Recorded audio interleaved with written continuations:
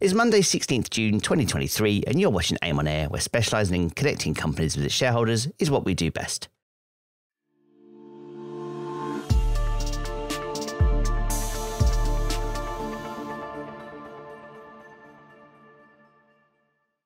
Hello and welcome back to AIM on Air. My name is Liam, and today I'm pleased to be hosting Sean Day again from Greatland Gold. Welcome back to the show, Sean. Hi, Liam. Thanks for having me on AIM on Air again. I really appreciate it. Not a problem at all. This is part 2 of 2, and part 1 can be found at the top of the screen now if you've not seen it. These are different to our regular quarterly catch-ups. We field questions from shareholders that we are going to get through as best we can. For our icebreaker today, Sean, and this is a tough one, Matt says, it's the Ashes at home and you're down to your last batsman. You get to choose anyone from your lifetime. Who do you send up to save the Ashes and keep them in Australia? Anyone from lifetime as a number 11 batsman would have to be Gillespie, who hit a 200 and did a delightful text the last time an Australian batsman hit 200 and said, welcome to the club. Jason Gillespie. Brilliant. I thought that might be a tough one, but you had an answer right away for me. Sean, further exciting results have been released this morning with 6 drills intersecting more gold and copper in the South-East Crescent. Could you explain those, please? Yeah, look, we're really delighted, Liam, with this updated announcement. I think what you're seeing is a continuation of more high-grade intercepts, particularly into that South-East Crescent. But maybe what I most take away from this and what's most exciting is you're seeing that South-East Crescent flow into that link zone and into that eastern breccia. And I think what we're observing is that high grade following that pathway. So that kind of circa 4 gram material through that link zone and actually through into that eastern breccia as well. So it's really strong, and I think it's starting to give us a new interpretation, a new understanding of the ore body, which we're excited about, and gives us a better understanding of where and how it's open at depth. The decline has advanced and passes 2,400 metres. Could you explain where we are in the process now, please, and how that's going compared to your planned approach? Yeah, Liam, we're just on another spiral right now, and what we try to do with those spirals is we're tackling some more difficult ground, more softer ground, but all in keeping with our plan and understanding of the Havieron decline. So, yeah, it's progressing really well, and as we get through this spiral, then you'll see us come back out into another straight section, where you'll see a real an acceleration again, but we take shorter cuts through these spirals just to manage the risk of softer ground and indeed the turn in the decline progress. So again, all these things are factored into, and we're really pleased with the progress we've made. And we're still on schedule to complete as expected.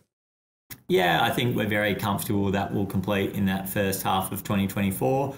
And indeed, I like to think, we're running a little bit early on that schedule. So, but the guidance remains very clear on that first half of 2024.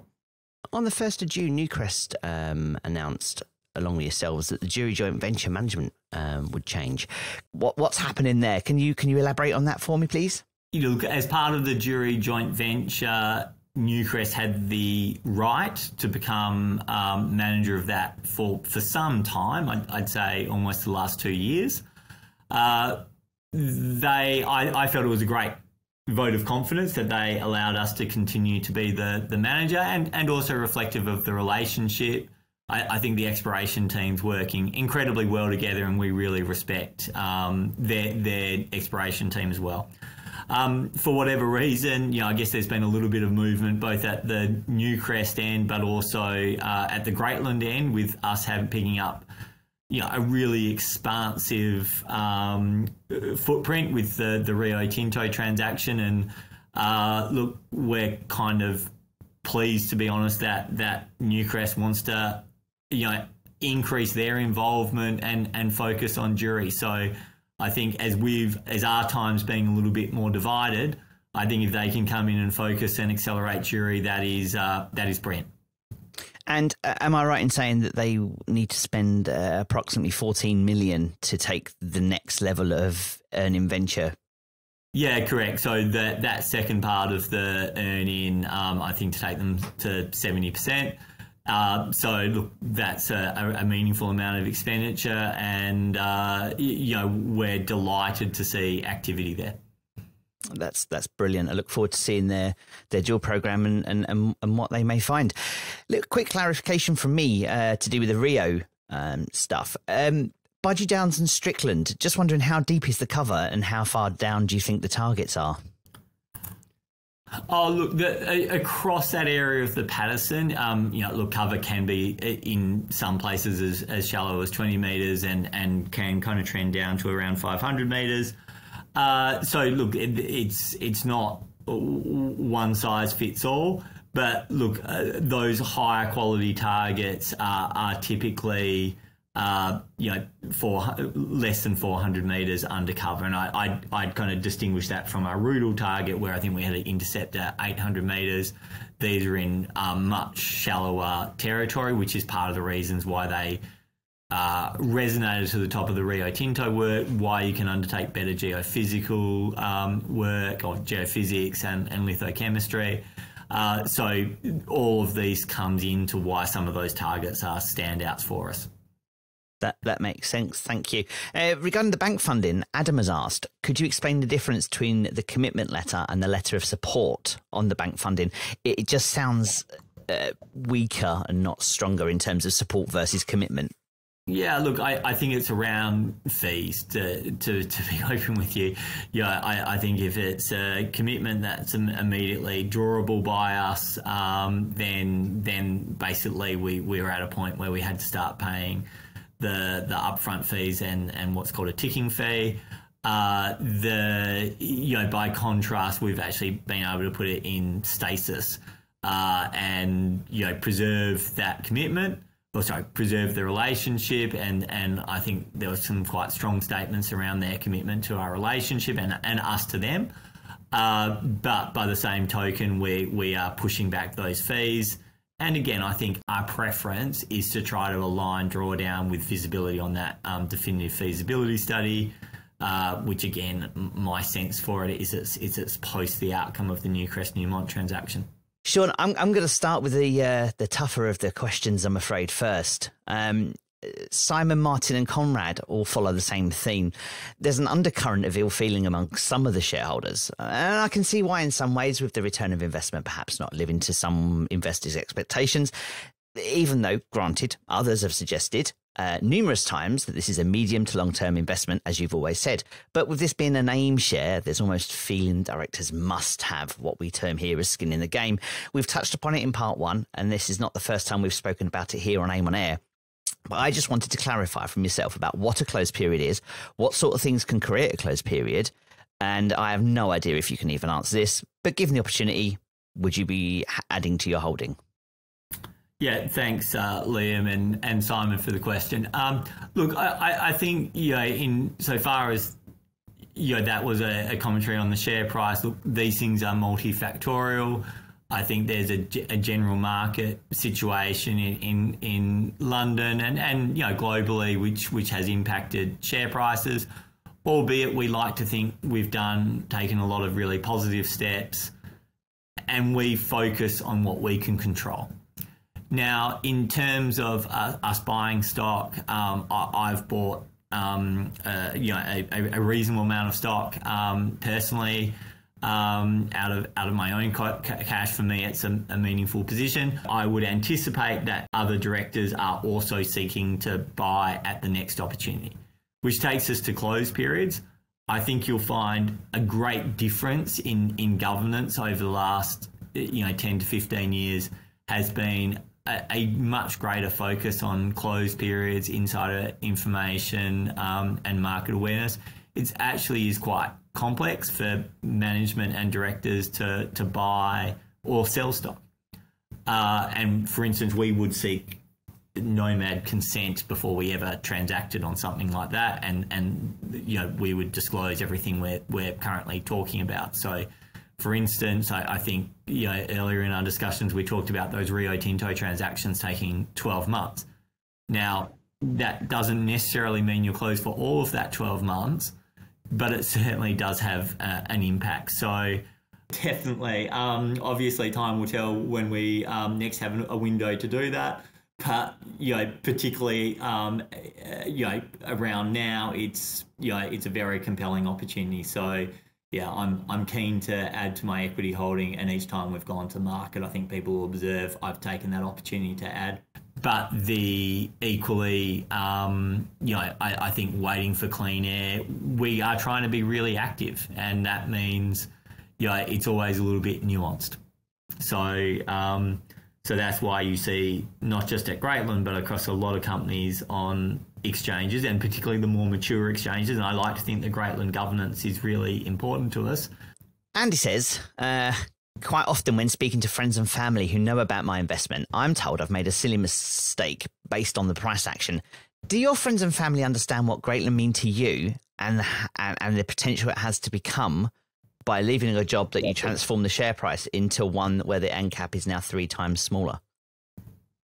Oh, look, I think my friends and family, see, a huge amount of focus in me on this role. This is not a 40-hour a week, job for me. This is it. People, for however people perceive it, I think they should have confidence I am all in on making this successful. So look, as I say, I really focus on what we can control.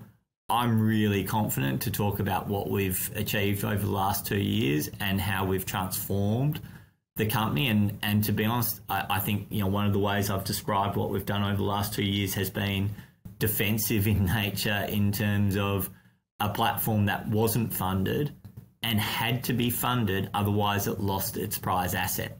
This was an existential threat. So I like to think we've done, a really, admirable role in that. And I think we've created a structure that gives us a huge amount of options and potential into the future. And of course, I'd like to see that reflected in the share price. I think as we come closer to production, as the option value in our stock becomes more apparent, I'd really like to see that manifest in share price. But at the end of the day, my focus is to achieve what I can control, and over time, I think the market price will reflect that. That's brilliant. Thank you. I suspect you must have just answered this question, but I'll run it to you anyway, because it's a pretty good question as a follow-up. Stuart says, hi, Sean. You've stated that Northern Star became a multi-billion company with an asset not quite as good as Havieron. How confident are you in repeating this achievement with Greatland? Yeah, thanks, Stuart. And as part of Andy's question beforehand, I think there was an implication about, why did you leave Northern Star? And these things are multifactorial, but Northern Star is a fantastic company, and there is a price to be paid at trying to do something more entrepreneurial. But the attraction for me of Greatland was the quality of this asset, and when I spoke about the foundation asset of Northern Star, I was specifically talking about Paterson's, and I don't think Bill Beeman, who, when I was there, was very much the CEO and the face of Northern Star, would mind me saying that Paterson's, which was tremendous for Northern Star, is not in the same league as Havieron. But I think the attraction to me in joining Greatland is that cornerstone asset that we have, our flagship asset. I have great belief in, and look, I know it's not an exciting period as we spend 3 years building the decline ramp down to that ore body, but we are 2 years into that journey and successfully have progressed. So I think everyone's looking forward to the first gold pour, and these things start to go from the far horizon to the near horizon. And I think that is perhaps as people, build excitement again. Yeah, absolutely. Simon says, given the difficulties of the last 2 years, being the 5%, NCM cooling publicly, NAM arriving with the scene, and the funding moving around, has the job proved more or less challenging than you expected when you first arrived? Let me be open on this. Much more challenging. I think I joined prior. Sorry, I signed up to the company prior to the joint venture agreement being signed. I was somewhat anticipating I would have input into that, but it was signed before I joined. So that was a little bit of a curveball for me, but equally I found it an incredibly rewarding experience. But this has been, with reward has come the challenge of achievement. Thank you. We're going to move on towards Havieron now and talk about that. Rob asks, if Telfer was to close, what are the options for Greatland in managing Havieron with 100% ore extraction and processing? Is Telfer the only real option, or is Greatland considering alternatives? I guess that's in the event of, however, if Newmont do take it over, they decide they don't want it. Just focusing on the processing element of that question, there are two ways to process Havieron ore. One is through the existing infrastructure, which is Telfer, and which is 45 kilometres down the road, and an existing, I guess, relatively de-risked pathway for processing. An alternative is to build a new purpose-built plant right at the mine mouth. That does have certain advantages to it. It's a new piece of kit. It's right size for Havieron, and you avoid haulage for years, if not more likely decades, of material to Telfer. So there is, depending on your size of the mine, the NPV is actually better to build a processing plant at the mine mouth. But you also have to weigh that up with the time frame it would take to construct, the funding you need to do that construction, and the greater risk of actually undertaking a major project as opposed to taking advantage of existing infrastructure. I think it's very likely that we'll continue the base case of taking advantage of that existing infrastructure, but world-class ore bodies you can solve in multiple ways, and so we have the luxury of a choice there. But right now I would steer people towards what the PFS said, which is the base case is processing through Telfer. And you can close Telfer mining and still run the processing centre. Because they're two separate parts of their operation, aren't they? Rob says, are there any other licensing concerns that could impact or delay the planned mining at Havieron, being risks that are being mitigated? Oh, look, I think as people appreciate, the second phase EPA approval was accepted by the EPA for final determination. That builds on the existing EPA approval at Telfer. It builds on the existing EPA approval at Havieron, and effectively joins those two operations together, again, which dovetails to the processing discussion. Look, we don't take that for granted. It's really important. Australia is an incredibly sophisticated jurisdiction that highly prizes, being good managers of assets and protecting environmental, social and cultural outcomes. We think Newcrest, highly values those outcomes. We think if Newmont comes in, they highly value those outcomes. And so does Greatland. So we feel the teams in place to manage these outcomes understand what's required and are committed to managing these things as best practice. So there's people can always imagine risk, but I think we mitigate that risk very well. In terms of the timeline, once the EPA comes through, which I believe is expected to be in the next couple of weeks. Once the EPA is stamped, is there anything else that we'd be waiting for from a government point of view in terms of being able to go mining? There was a very interesting presentation done by, I think, Roy Hill, which is a large iron ore mine in Australia, and they used to run, during all their presentations, every government permit and approval they had from local, state and federal government. It used to run like the credits after a movie down the side of their presentation. I am misquoting this, but it was something like 3,000 separate approvals. As I said, the Australian, and I suspect the UK and the US and Canada are all very similar. They are highly regulated environments where we protect the environment, we protect social, we protect cultural, we protect these outcomes. And, that comes with a certain level of compliance, but we also recognise the value in that. So there's a never-ending list of things that are required, but I think in the general market, I think Western Australia is ranked number one globally on the Fraser Index for mining jurisdictions. So again, we recognise that's a risk. We recognise it's something that we have to put time, effort and energy into managing, but we also feel we have the team, and importantly, Newcrest and or Newmont also have the team and the values to successfully navigate that. That's great. Thank you. Phil asks, could you please clarify what your categories are for defining Havieron as a tier 1? Because Newcrest are still categorising it as tier 2. Look, to avoid this discussion, we typically try to phrase it as world class. I think it's Newcrest having its own proprietary definition of what tier 1 means is interesting, but we don't really need to get into discussion with Newcrest about what our definition of tier 1 is. So we have tried to pivot, although someone has pointed out the odd reference to tier 1.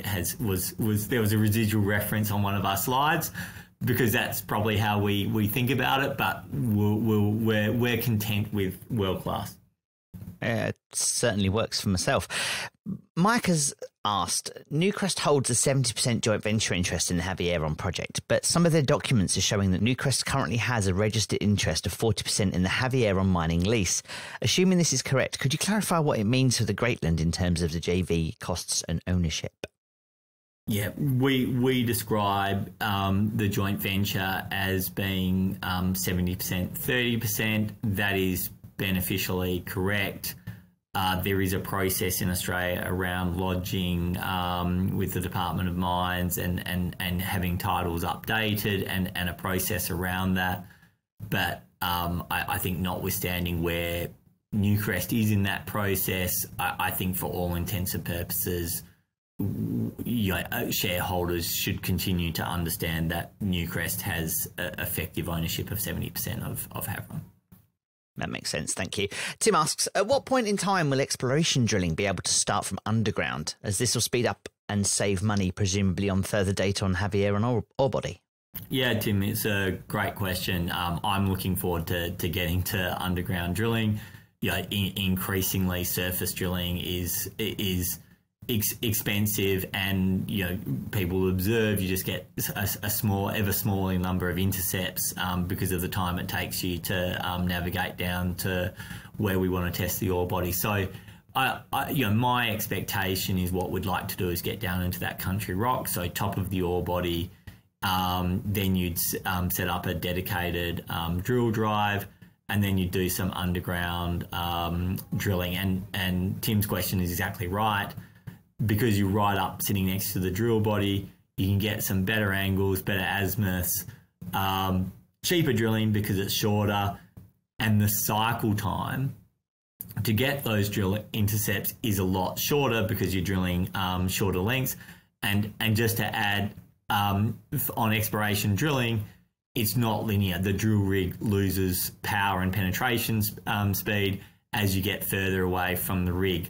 So the closer you are to it, it's a virtuous feedback loop. So that is the future of exploration at Havieron, Tim, and we're looking forward to getting there, but probably once we're at the top of the ore body. That's great, thank you. Mike, thank you for your question. I'm going to simplify it, though, and ask what areas of the ore body do you think could be included in the next MRE? And I'm going to follow up with Rob's question of, do you know the cut-off date would be for the next MRE, assuming that the August date stands for the Newcrest reporting? Yeah, and we're really focused on that updated MRE. You know, we're happy to work with Newcrest on these things and be constructive. And I think before we've talked about, I think there are some technical reasons as we expand that eastern breccia, which might answer this question from Mike. That, you know, I think the eastern breccia is a real focus on the next exploration update, also resource update. But that South-East Crescent continues to grow. But interpretation's really important in terms of how we feel, you know, the ore body moves at depth. So, you know, I think you're going to see growth, especially in that eastern breccia, which I think I've commented on before. South-East Crescent continues to give, and there has been some targeting of higher grade pods in that northern breccia. So I think you get a growth across the board, which is positive. But I think, you know, I probably did them in sequence a little bit intentionally. I think it's led by that eastern breccia. Okay, thank you. We're going to move on to our own tenements now. Michael has asked, if the first 3 or 4 drill holes at Pearl or A35 produce like Havieron successfully had 5, would you change the strategy from precision drilling to pattern? And if so, how would you fund it? So we'd certainly have, if we hit a had 5 type result, we'd probably have a convoy of rigs coming out into the Paterson to accelerate the drilling. So that would be a lovely thing to do. I'd like to think it's not necessarily pattern drilling. I think we'd continue to be engaging the considerable intellect of the exploration team to optimise that hole. But at some point, and depending on depth, you know, pattern drilling can be helpful. You know, particularly if it's more of an open pit type scenario, but normally that might be more of an infill than an initial understanding of boundaries and size of the prize. But that aside, how would we fund it? Well, it'd be a lovely problem to have. But, you know, we also feel we have good access to capital in the market. And I think, you know, that another had 5 type result would resonate with the market as well, or at least it should. Yep. No, I understand that fully. Thank you. Stuart and Stephen are asking about the 2023 Scallywag programme. Are you able to talk through the current plan of action? And as a follow-up from me, did we see Cause coming into the office on the Proactive interview the other day? Okay, so let me answer your in reverse order there. Look, there was a delivery in the background that was not core, but such is the fun of running a reasonably small team and a reasonably small office. Yeah, the practicalities of deliveries happens in the background, but hopefully that wasn't distracting. In terms of the Scallywag program, it continues. I think we've previously, you know, commented that the team is active in the Paterson as we speak. There's a rig spinning. You know, we want to invest and spend time on that A35 Pearl and other high value targets that we have in the Scallywag. But also excitingly, we have the team there. We have a rig. We think we'll be able to get some Rio Tinto, South Paterson, I might start calling it, South Paterson drilling done this calendar year as well. Because some of those targets and some high quality targets are already heritage cleared, already defined, drilling programs ready to go. We will spend some time refining it and making sure we agree, and we will do that constructively with Rio. But I think you'll see some rig spinning there as well this year, which is super exciting. There are some targets on Rio Tinto that look more like Havieron than Havieron. It's a good place to drill. I'm looking forward to seeing some of the imagery coming through as you start to release the data. Are you able to expand on how many drills you're hoping to sink this year? Oh, look, I think we have an initial program of 10, maybe it's a dozen holes that we're presently in our plan, and that may ebb or flow a bit because some of those holes can be contingent on outcomes, but also maybe there's some upside risk in that with the Rio Tinto tenements coming in before we did our initial budget planning for this year. That makes sense. Thank you. Stephen and Nick share a question on our Tasmanian assets. Nick says, "Hi Sean and Liam, thank you for taking questions. Do you have any news on the option for Flynn Gold and the purchase of Fire Tower and Warrantina tenements, which expires in a month's time?" Yeah, look, if we started with some talking about closed periods, so look, I think what I have to say there is I can't comment on that presently. But look, we really value the relationship with Flynn Gold. We think they're a good team, and think they were a great selection for a partner in Tasmania. So, but that continues to evolve, and I am conscious it's a good question that option comes to a conclusion at the end of this month. Okay, thank you. David is asking, considering today's farm-in announcement with Rio Tinto and with our emphasis firmly on the Paterson, would GGP consider seeking JV exploration partners for Bromus and Panorama to accelerate those projects? Well, we would, and I think, but I think what I would add to that is I like to think the days of Greatland sharing its best assets or giving part of them away for another team to come in and manage are behind us. So I think if we were madly in love with Bromus or Panorama, I think that would be very unlikely. I think if we felt they competed less well with our other opportunities in exploration and would otherwise struggle to attract capital, that's when we would bring in a partner. And look, the portfolio right now with that Paterson, with the South Paterson and Giles, don't forget, is really high quality. And again, I like to think I've added to that now, but what I inherited there from Callum Baxter was absolutely outstanding, and Havieron is, absolute evidence and testament to that. So, we have a brilliant portfolio. If there's an opportunity to upgrade it, we will. But I would be hesitant to give away management or the intellectual control over our best assets. That makes sense. Tim's got a question that is going to be fun to watch you try and answer. With Rio farming announcement, does that bring a close to Greatland's growth plans in the Paterson, or are there other possible avenues in the planning stage? Yeah, Tim, look, we still remain open to growth and think, we strongly believe in the Paterson. We have great relationships with the mining companies there. We have great relationships with the Indigenous groups there. And, we think we have a competitive advantage around our understanding of the Paterson. So, look, we remain open to growth opportunities. Thank you. Rob says, do you still believe this is a multi-billion company in the making with a current portfolio and significant management board?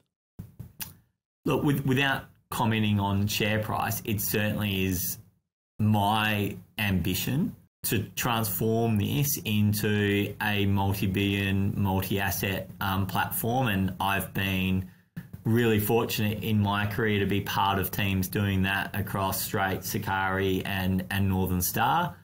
I was C-suite within all those three groups and spent, I like to think I contributed to that success. But also I really recognise that it was a group of us that delivered that success. And I like to think building the team we have gives ourselves the highest probability of achieving that ambition. It's a great ambition to have. Phil would like to know, please, what's the status of the canning licenses? Yeah, look, I think they're in good standing.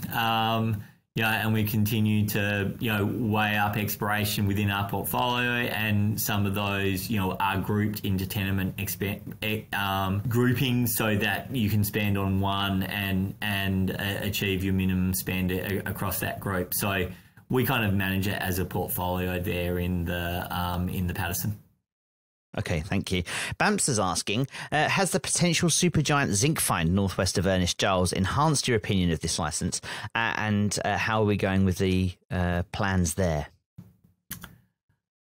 Look, Ernest Giles doesn't need a lot to make it better, but yes, exploration success in that postcode is always welcome and nice to observe and understand if there's structures from that we can learn from. And again, I have great confidence in our exploration team to try to decipher that and understand what opportunities that creates for us. We continue to progress. we'd love to be drilling Ernst Giles this year. I haven't given up on that. Truth be said, with each passing month, the probability of that starts to slip away. But we have had meetings with the First Nations group this calendar year on it. We continue to progress those discussions. We respect their time frame. And I'm hopeful that's still achievable, albeit, in June, I am slightly less conviction on that than I had in January. But, we will continue to strive to achieve that. Okay. Thank you, Sean.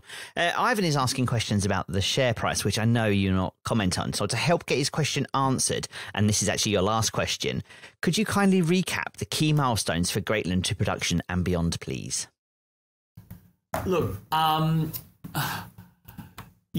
So in terms of milestones from here, I think we come into quite a rich catalyst of events. The ASX listing in the short term, I'd like to complete. The MRE update, I think, is really good. We have the definitive feasibility study at some point. First, we reached the top of the ore body. We set up the stopes. We have first ore. We have first processing, first gold pour, and then at some point we're in free cash flow. So that's a pretty rich environment, over this period, and we're really excited about that process. And I think overlaying all of that is an exploration program, which has the ability to deliver option value to our shareholders. Sorry, I'm sitting here smiling because that just sounds rather exciting. Thank you, Sean, and thanks for being a guest on our show. Have you any last words for your shareholders today? Oh, look, just really appreciate the support. And one of the reasons I was keen to do this is I had anticipated being up in London and doing a town hall meeting late May, early June. That's obviously pushed out a little bit. And I really just respect that people had questions and wanted the opportunity to ask those questions. And I think platforms like AIM on Air give me the opportunity to engage even when I can't be in London. So hopefully people appreciate that. Even if I can't be there, it's really important to me to be respectful and engaging with that, that shareholder base up in London. So hopefully that comes across. No, it does. Thank you very much. And have you got any ideas on dates yet, or are we just waiting until things are where you want them first? Oh, look, the risk of me giving you a date is I have to change it again, but I think it's now late June. But so hopefully people don't mind me anticipating what the date will be, but hopefully that won't change. But that last week in June is my hunch. Okay, thank you very much. Sadly, this is the end of the webcast, ladies and gents. If you want to reach out to us, you can contact us on Twitter with the addresses on the screen. And before you close this page, I would really be grateful with any thumbs ups. Until next time, my name is Liam, and you've been watching AIM on Air, where specialising in connecting companies with its shareholders is what we do best. Thank you.